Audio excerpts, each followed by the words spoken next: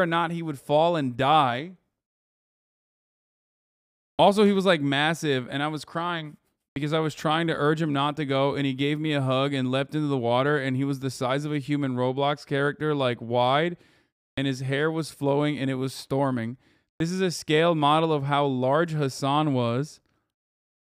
It was a really traumatizing dream. Hasan was like midair, screaming and holding on for dear life, just having to execute all the upper body strength he could muster to not fall to his fucking death. It was so scary. Please, Hasan, tell me you're okay.